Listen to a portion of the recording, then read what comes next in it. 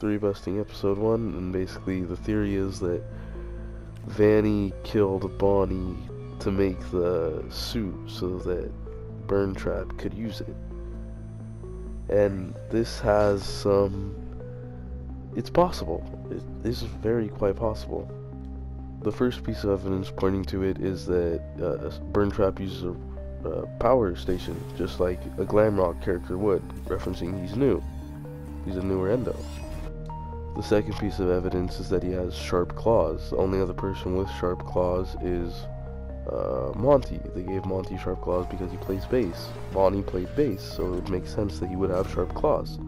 If we look at any past model of Bonnie, they have the same feet that the Springtrap model does, so that's even more evidence pointing towards it.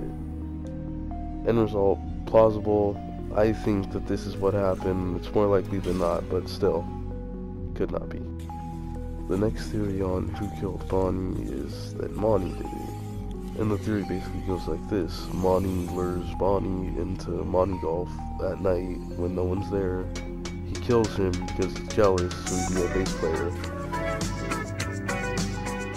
The piece of evidence is that he went missing in Monty Golf.